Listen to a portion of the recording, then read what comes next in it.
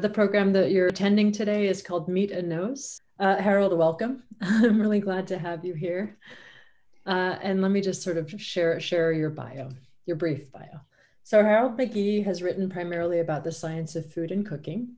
He is the author of the award-winning classic On Food and Cooking, The Science and Lore of the Kitchen, as well as Keys to Good Cooking and Guide to Making the Best Foods and Recipes. He is a former columnist for the New York Times and has been named Food Writer of the Year by Bon Appe magazine and to the Time 100, an annual list of the world's most influential people. Since 2010, McGee has been a visiting lecturer in Harvard University's course Science and Cooking, from Haute Cuisine to Soft Matter Science. He lives in San Francisco, and of course, more information about Harold can be found at curiouscook.com. So I want to start at the beginning. Originally, your plan was to study astronomy at Caltech, after which you moved to literature, eventually getting a PhD on the romantic poetry of John Keats at Yale. So there's this sort of a heavy science and then this move towards literature. Can you explain that a little bit? Sort of what moved you away from astronomy and into this more soft science, I guess, of literature? Well, yeah. So I grew up fascinated by the skies, and when I was old enough to begin to read about the skies, I was amazed to learn about the universe, cosmology, what's out there, how it might have all begun, and that kind of thing. So I was just fascinated by it. My father had gone to Caltech, and so on the coffee table there were alumni magazines with pictures of the Mount Wilson Observatory, Mount Palomar. So of course, I was fated to go there. Totally.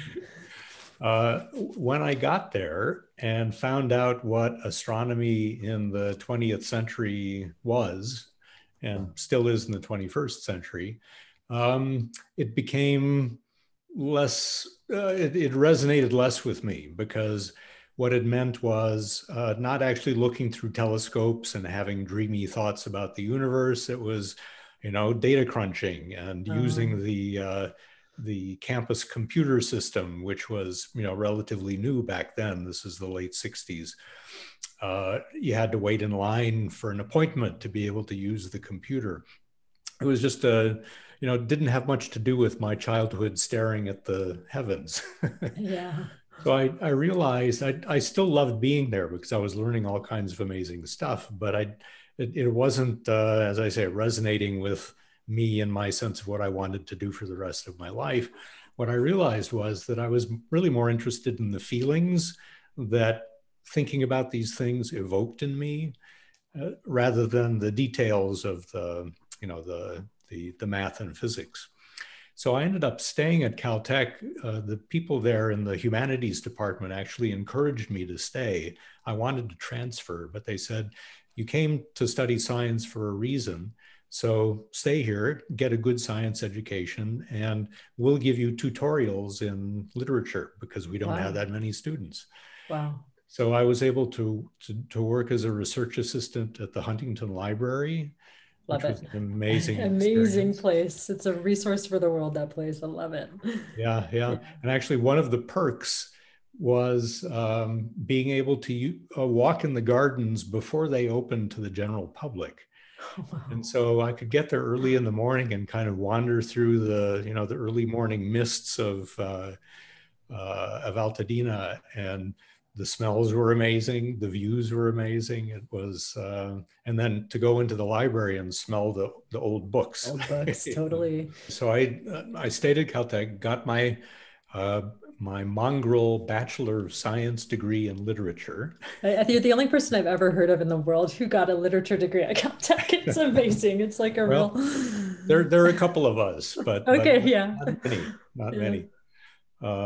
Anyway, then I went to graduate school to study poetry and wrote a dissertation about John Keats, and wanted to teach, and did for a few years, but I could never land a tenure track position. And after a few years of trying and coming close, but not quite getting it, I began to think about alternatives. And my mentors at the university said, you have the science in your background. You should be doing something with that, because was a big part of your life then, and you could make it a big part again. So long story short, I ended up thinking about writing about the science of everyday life. Hmm. So of course, my first thought was cosmology, but Stephen Hawking had that covered pretty Oh, well. right. So no reason to think about that. So I ended up discovering that food and drink, which my friends and I were all very interested in and would get together for potlucks and so on, was something that had some interesting science behind it, and no one had really written about that. And I went to the library one day and discovered the TX section, which is food science and technology.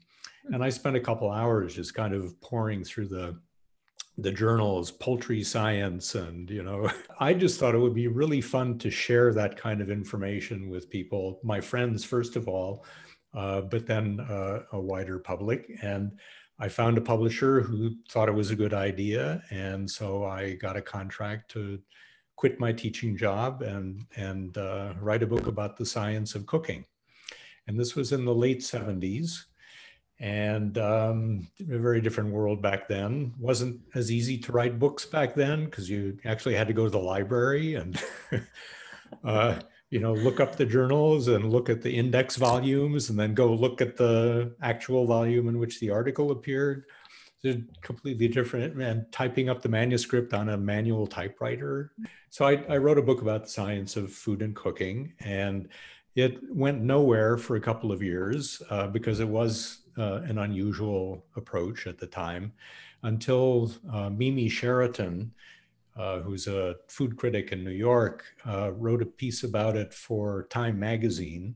Mm. Then people began to hear about it, and I started to get letters back in those days from young people in culinary school who were trying to learn why things work the way they do, and their teachers, who were old style chefs who just learned by doing, had no answers for them, and actually actively discouraged them from asking questions, because that's just not what you do in a kitchen. You just get things done.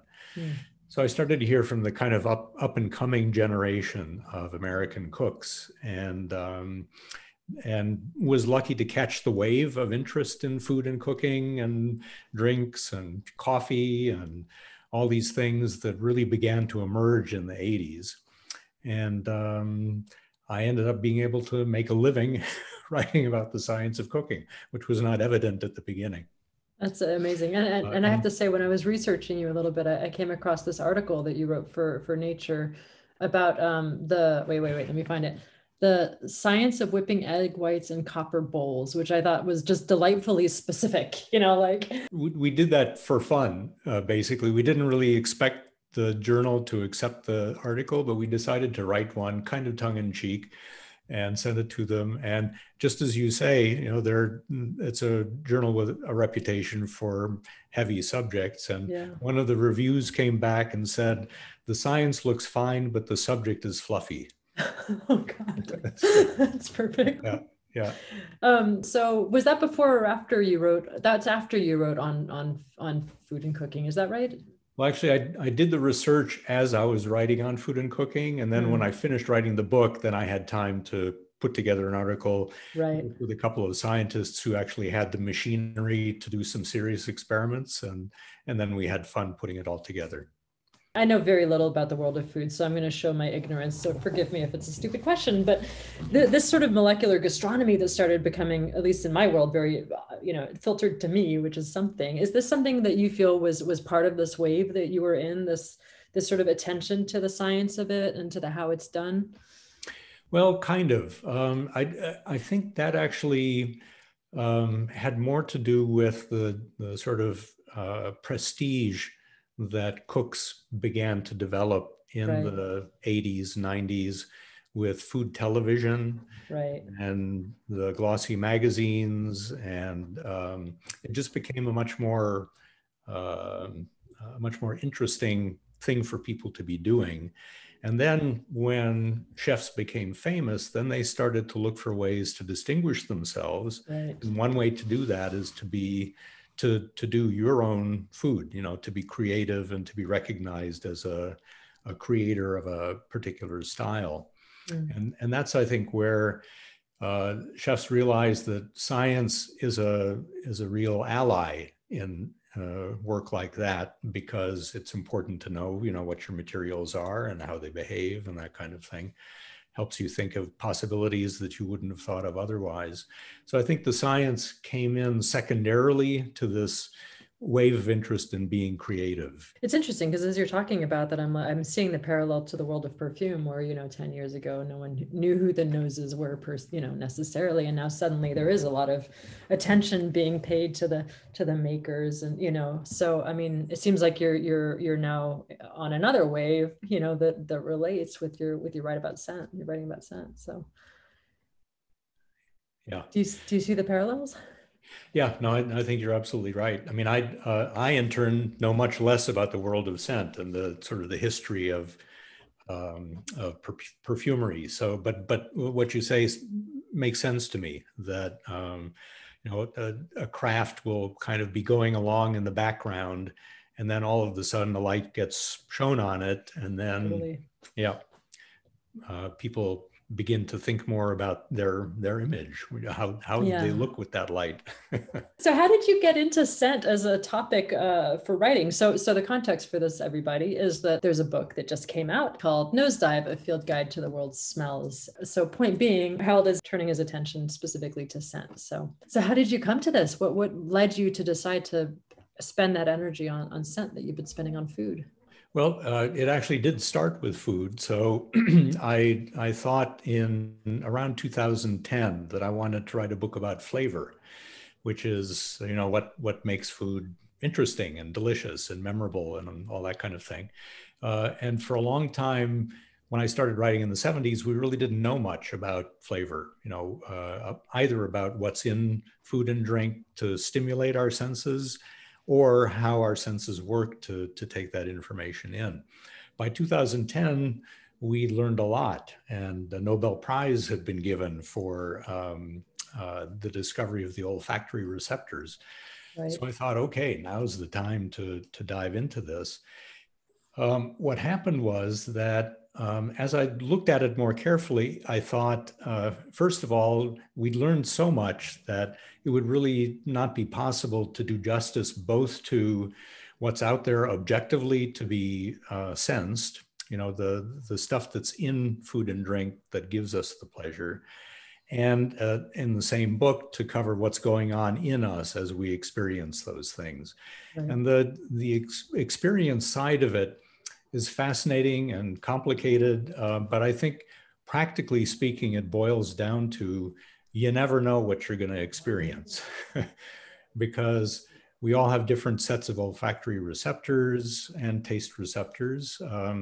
We all have different experiences, and so we have different databases in our brains that are called upon to make sense of what it is that we experience. So I thought that going into detail about that would maybe not be productive. And so I would take the time and space to spend looking only at what's out there to be experienced, the stuff that stimulates our sense of taste and smell and gives us the impression of flavor. The closer I looked at that, I thought, well, taste is important, but it's only between a half dozen and a dozen different sensations. It's really aroma that gives us the tremendous variety of different flavors. And so maybe I'll begin to focus on aroma.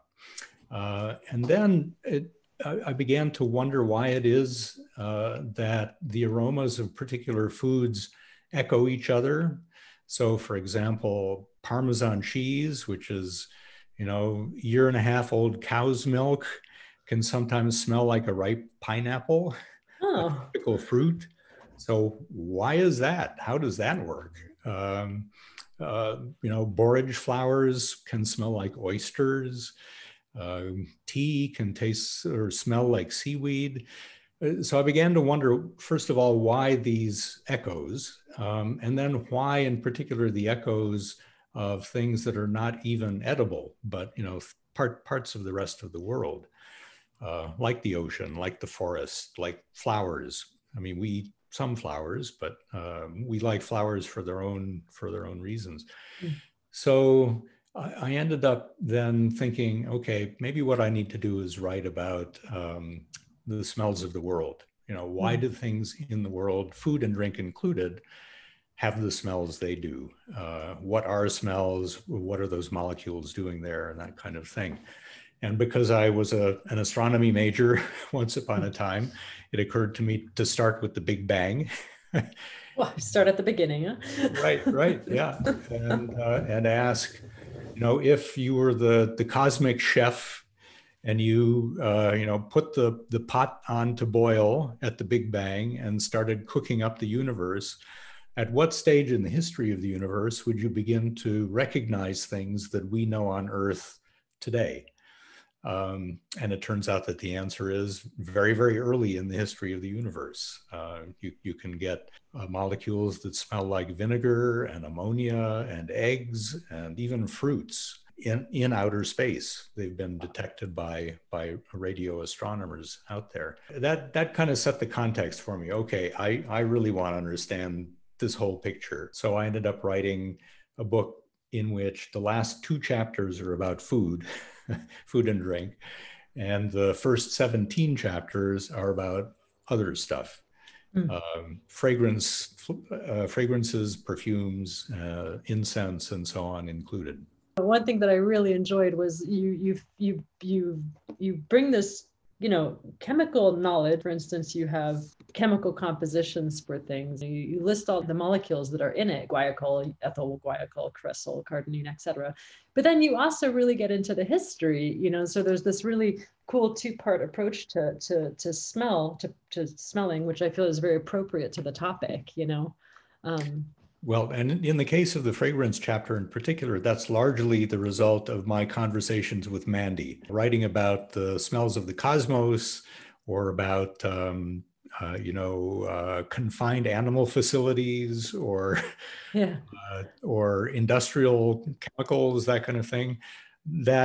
That's, you know, the one thing. But when it came to fragrance, perfume, and so on, Mandy's right across the bay from me, and I met her, gosh, it must be 15 years ago or something like that, and have learned much of what I've learned about fragrances from her, spending time with her. And so a lot of the history of the development of the fragrance world that I got into the book really had to do with my trying to understand the place of naturals, the place of synthetics, how the fragrance world that we know today came to be, and how to kind of navigate it and make sense of it. Because I'm a novice, you know. To me, it's all amazing and interesting, and almost everything I take a whiff of is news to me. So I wanted to make sense of it and help other people make sense of it, so that they too could kind of dive into that world and appreciate it for the amazing world it is. Yeah, it's interesting because I am struck to the parallel between sort of how we talk about perfume also, and sort of your earlier studies of romantic poetry, you know, with this tragic young poet who died at what, 25, you know, and this sort of sadness of the romantic poetry, and then the sort of potential sadness of perfumery too. There's a sadness to it, you know. There's this sort of evanescent disappearance that I'm just banging on now, but anyway. Well, no, because I think Keats, you know, actually my dissertation was titled Keats and the Progress of Taste, which had to do with aesthetic taste, of course. Right. You know, if you're going to set out to be a poet, how do you choose your subject matter? And that's determined by what counts as, you know, significant subject matter in your time.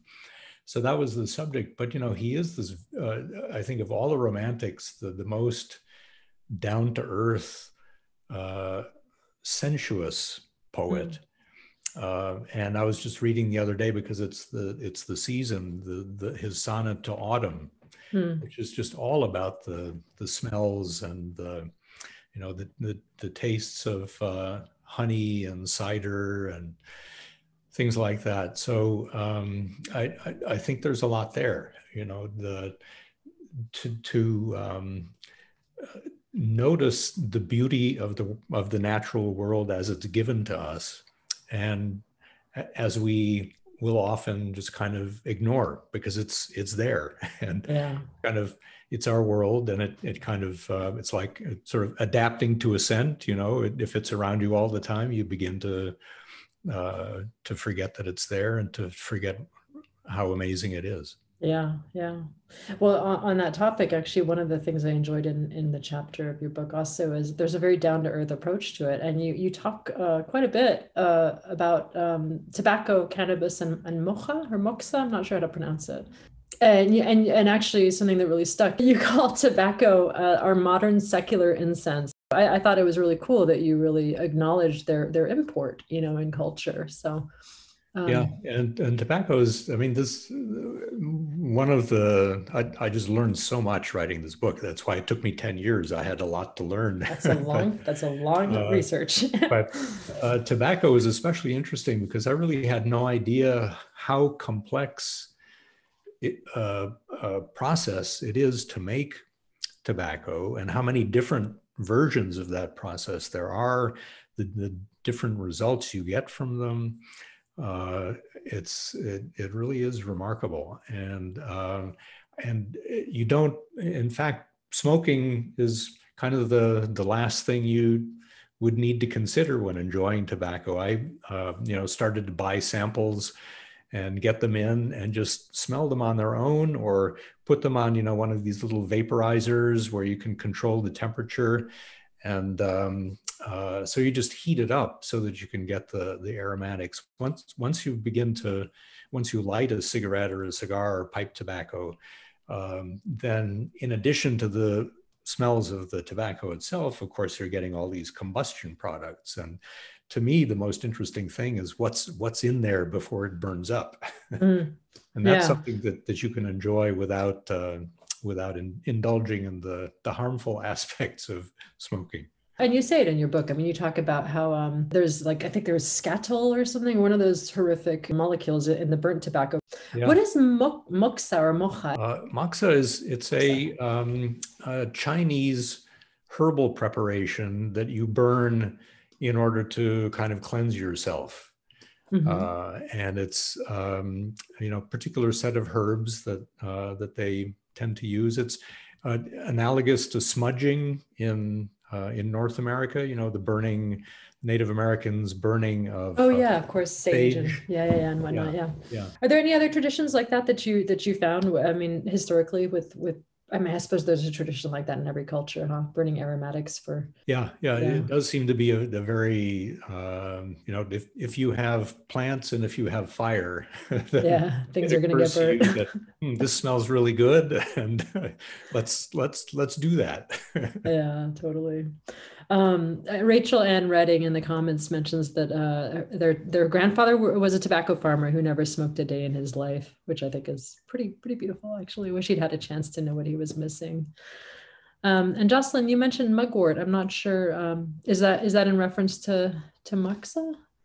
Well, yeah, it was in reference to moxibustion. I think it's Artemisia vulgaris. Yes. Okay. Yeah. On acupressure points when they're doing acupuncture. Is that the same that you were talking about before? Yes, exactly. Yeah. Thanks, Harold. Yeah.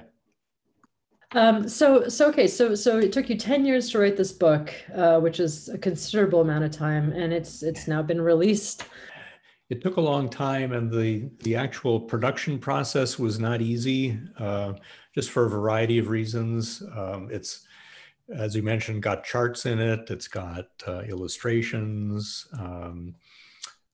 These are difficult times for people to be communicating with each other about details. And so, the last few months have been pretty intense. But it actually feels great because of those 10 years, I was overdue on my contract by 7. Oh my gosh. So for 7 years, I felt bad because no, what a lot of pressure to carry around for 7 years. My God. Yeah. So that's a huge relief. I feel light as air. You talk about listening to smells. And it's a nice concept. That's something I latched onto thanks to another Bay Area person, Liza Dalby, who's written a number of books about Japanese culture. And she mentioned to me, and I read in her books about this incense practice called Monko, which for which the best translation in English is listening to smells, which sounds at first, as you say, synesthetic or just odd. But it's the distinction between hearing something and listening to something. You know, you hear something, it's just in the air around you. You listen, you're paying attention. You're attending to it and getting understanding information from it. And so it's that, because we don't have a lot of good words around smell. In fact, the English language is no help at all, really, in understanding the nuances. We don't have a version of listening for smelling. We just smell things. And so I really like that idea of using the word listening just to point out the fact that it's something that we're perfectly used to doing with hearing, with voices and music and things like that. We pay attention. Yeah. With smells, not so much. And so listening to smells, I think, is a nice way to capture that idea of just paying attention. Yeah, it's funny you mentioned that, and I think about it and I realize, yeah, you're completely right. There is no word for sort of conscious. It's sort of about a consciousness, isn't it? You know? Yeah, exactly. Really letting it register, and letting your brain, you know, work on it. You know, search for echoes and parallels, and you know, wonder why, and just do something with it rather than just register it and move on to something else. Yeah. I wonder if that's just because because, you know, obviously our culture, we don't value smell, you know, at least I should say in North America. You know, I don't want to speak for everybody on this call, but it must have to do with that. Don't you think, that we're just sort of not taught to think or engage with smell really beyond just like, yeah, or ill, you know? Yeah, exactly. And I think there are good sort of biological reasons for that to be sort of the default when it comes to smell. But, you know, we're human beings. We go beyond the default for the things that nature gave us, and you know, really find out what we can do with them, and what they can give us in life. And so I think smell is ripe for that kind of like exploration in the West. Yeah. Do you have a practice? Do you have a smell practice? You know, like a mindfulness practice with smell? Not so much a regular practice. I just do try to notice as much as I can. So, and sometimes, you know, like everyone, I'm in the midst of doing something else. And so I just don't have the bandwidth to do it. But whenever I can, I try to, you know, if I'm going for a walk and I see a plant I don't know, I'll take a little leaf and crush it and sniff it and see if it's interesting, that kind of thing. So folks, if there's any questions for Harold, please do chime in. I'm going to carry on talking to him, but I just want to make sure you have an opportunity to say hi. And actually on that note, Mandy and Foster, are you ready to, can I unmute you to say hi? It's so nice to hear you talking about the book. I learned stuff I didn't know before, just listening to you talk about it. So it's really nice to hear you, the presentation. I have read the whole book. Actually, both of us have read every word of this book because we were the readers for the book. And Foster is a marvel in grammar. So he was really in there on every comma and every semicolon dash. But the book, I can say more about it because the book is incredible.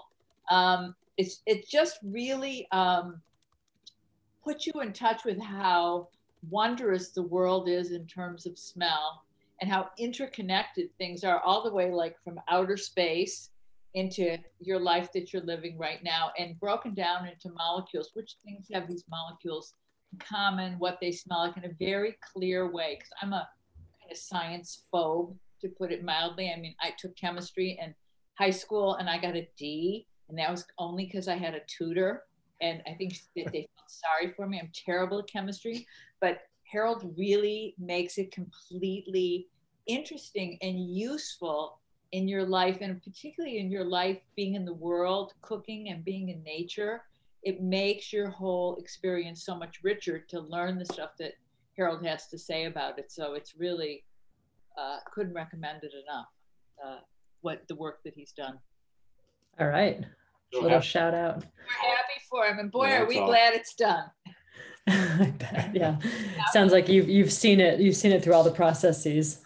Mandy and Foster did, you know, way more, went way beyond the call of friendship in reading, making suggestions, finding mistakes, you know, above and beyond everything I learned from Mandy about fragrance. So yeah.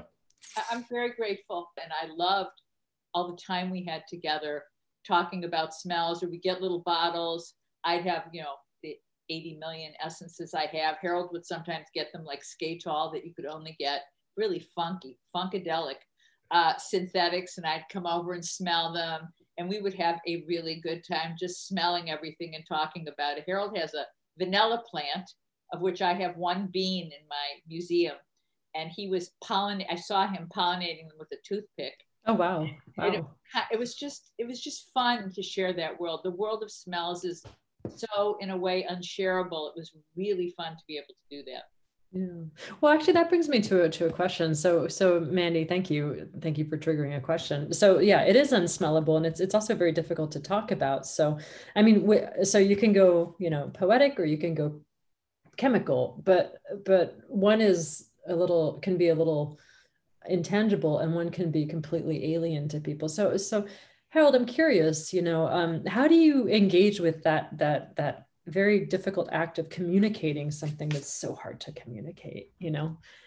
Yeah, no, that was a huge challenge, and I'm not sure how well I did at it, but I made a couple of decisions. One was, I mean, there are lists of molecules in the book, as Mandy mentioned. And that's because I wanted to make sure that people realize that that we know in detail what's out there that we're smelling, and it's not a matter of, you know, like a wine expert's tasting notes with, you know, brambleberries and this and that and the other thing, which are subjective impressions from someone who has a particular database of experiences to compare the experience with. So these, the reason the molecules are in there is to indicate that these are real objective materials that are responsible for our experience of these things. I don't want people to get put off or, you know, worried about those things. So they're always to the far right of the little tables that I include, so you can ignore them if you want to. But then what I did was indicate the component smells in the overall smell that those individual molecules are responsible for. And that's something that everyone in the perfume world knows, and lots of people in the rest of the world have no idea about the fact that smells are more like chords than like notes. And so I point out the aroma notes that the individual molecules are responsible for that go into the overall smell. But then when it comes to describing what those notes are like, I really have to fall back on, well, the tradition of calling those kinds of smells by the names that we've come to call them by. Mm. And usually they have to do with associations. You know, it's octanol smells like mushrooms because even though it's in lots of different things, it's dominant in mushrooms. And so that's what we associate it with. And sometimes I'll kind of switch it up between chapters because, you know, it's not useful, for example, to say that butyric acid can smell like butter if you're describing the smell of butter. All right. So, Yeah, okay. I see your point. So it yeah. depends on the context. And I tried to kind of, duck and weave with the context and, do the best job I could. But yeah, it's a challenge and imperfect. Yeah. Well, I mean, isn't all communication imperfect? I think it's an amazing challenge, I think, to try to write about scent, Priya, you had a question and now, there you are. Would you like to ask it? Hi. Yeah. This is just very exciting. I just wanted to thank Harold McGee for you brought so much to my life. Like actually, I read on food and cooking when I was in college in the course of like a kitchen chemistry class at MIT, and honestly, like I had been really into food and cooking before then, and it really oriented me to a particular approach, and it really shaped me as I kind of carried that towards like making body care and then becoming a natural perfumer as well. So it's so exciting to kind of like, I didn't know about your book until a week ago, and I'm like, my God, I cannot wait to read it.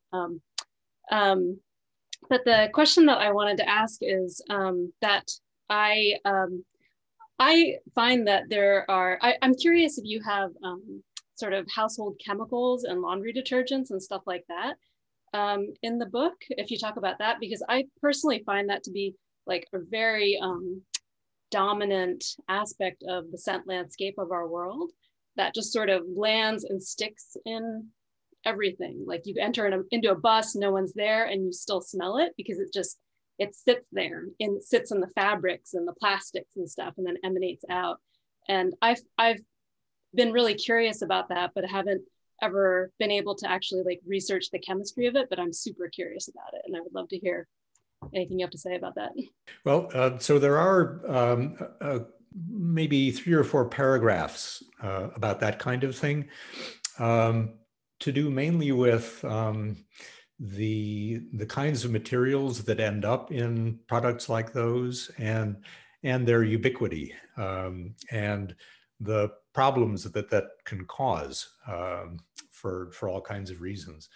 But it's it's true that I mean, walking down the street, you pass somebody's dryer vent and you smell the same smell that you'd smell if you're going to the mall and walking around, the department store has air coming out of it that smells almost exactly the same. So yeah, these artificial musks are just everywhere. And as you say, they cling to everything.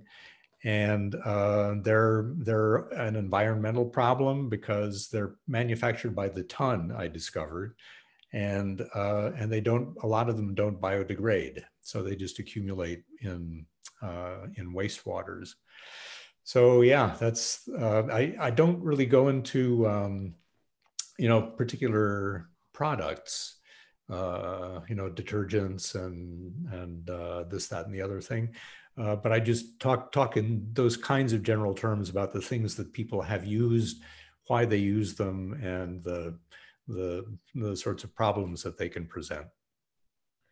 You talked about these musks that are sort of in the mall and in dryer things and whatnot, and it sort of triggered this thought that like we are living through a sort of olfactory sameness, these days where these scents are being sort of sold multinationally. So I don't know if there's any thoughts about sort of how to counterbalance that, or if that's, I don't know, something that I don't even know if there's a question there. It's more maybe an observation, but.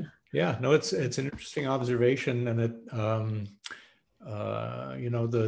the way to get around it, if it's going to be gotten around, I think is going to be individually and just by being aware that that's what's going on. I mean, that's part of listening, right? Is to notice that you're hearing the same boring tune in these like different muzak, environments. Yeah, that's right, olfactory muzak.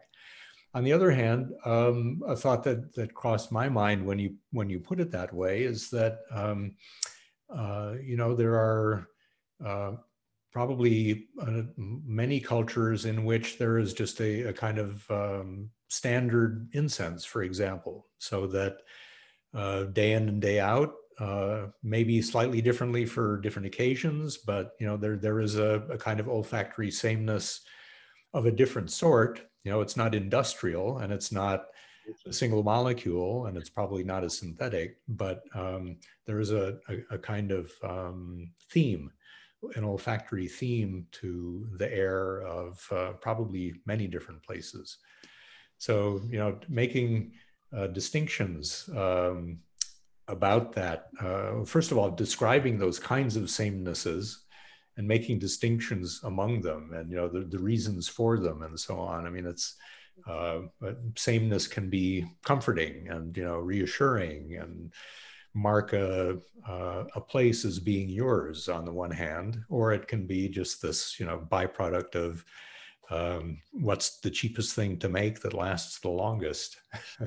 Yeah, it's an interesting point. It reminds me of, I subscribe to this Lapham's Quarterly. I don't know if you're familiar. It's this amazing publication. Yeah, I love it.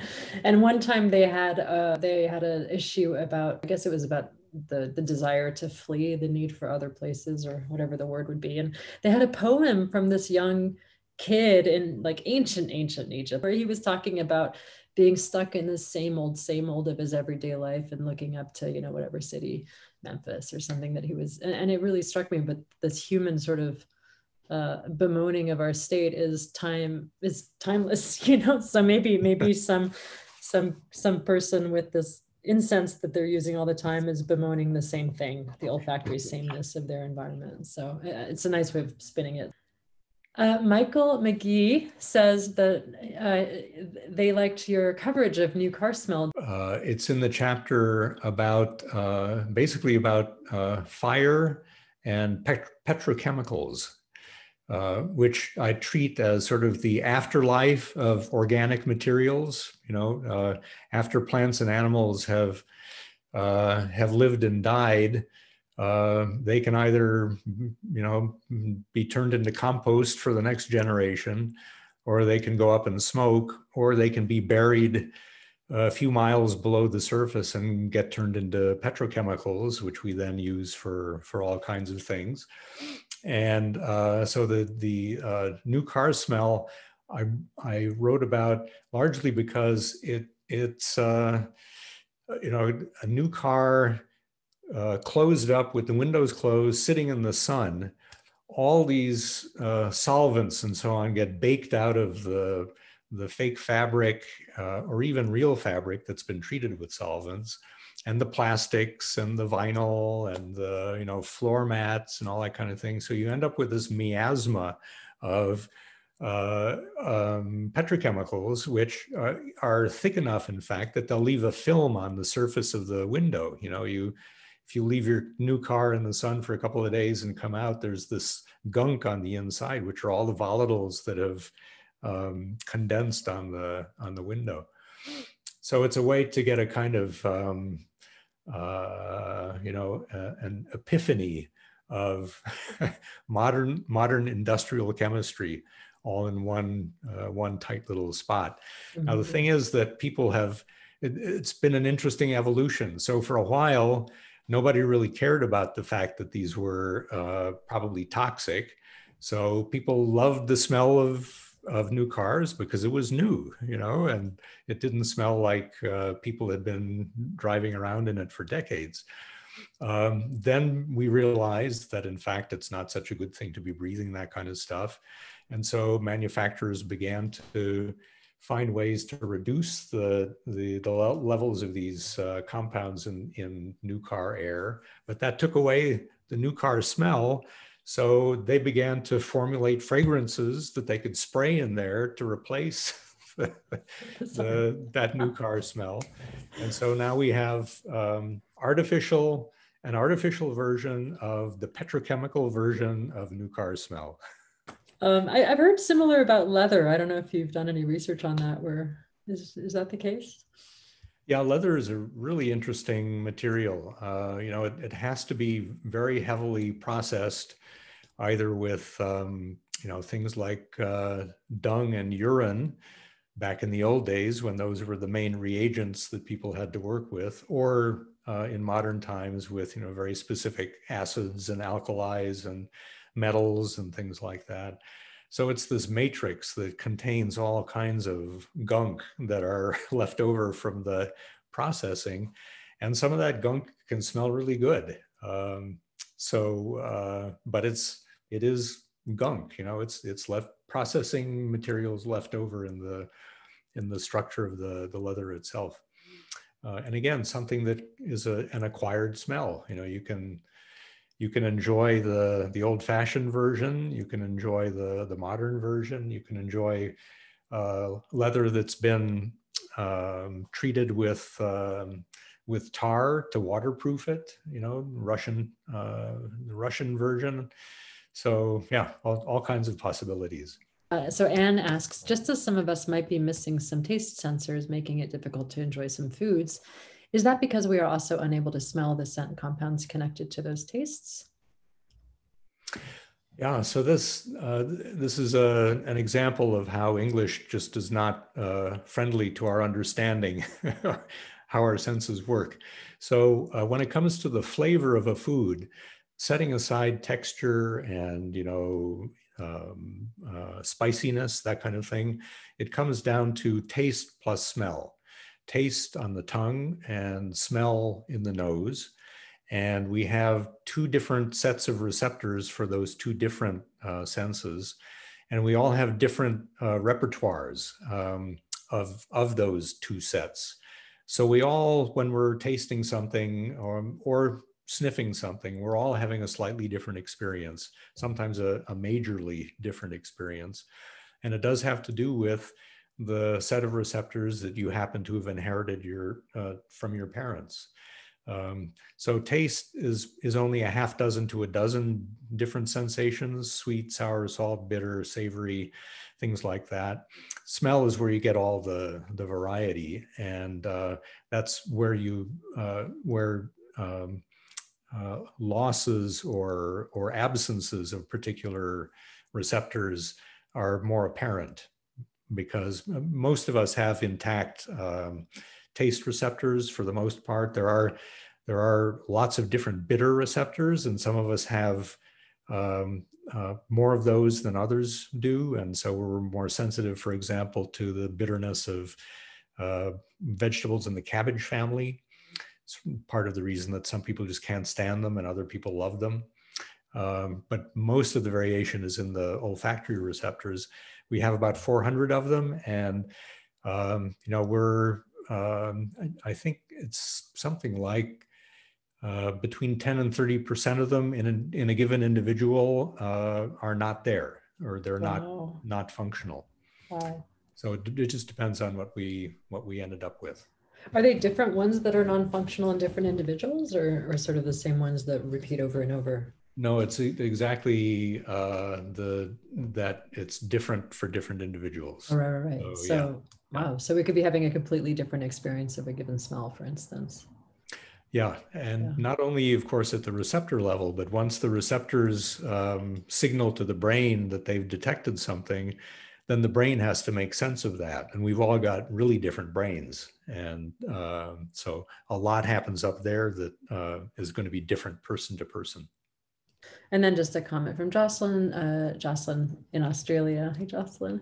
Enjoyed your book on food so much. Thank you. Minetta says, truly fascinating, Harold. You've given so much to think about in terms of the pros and cons of novelty and scent. And then Dawn says, excellent. Your work is always in depth and most appreciated. So I think that's a really nice note to end on, a note of appreciation. Harold, I really want to thank you for your time. Mandy and Foster, thank you for making sure that this happened. I'm thrilled that all of you are here and get to hear how fantastic Harold and his book are, and that it's out in the world. I mean, in terms of scent and aroma, my own personal opinion is the real thing is so completely interesting. Aside from the marketing, aside from the industry, just the real stuff about smells is fascinating. And Harold's made a major contribution to people being able to have that experience. I'm very excited about that. And then Priya just says, thank you so much, Harold. And Mandy, so amazing to have two authors whose work shaped me in the same room. So, all right, folks. Well, let's end this on this lovely note. I wish you all the best. Tomorrow, everyone hang in there. It's almost over. It's almost over. We can't talk about it. And Harold, thank you for ushering us into such an intense couple days with such grace and charm and knowledge. Well, thank you, Saskia. It's been a great fun. Great fun. Yeah, and I can't wait to get that book in the mail. It's almost there. So.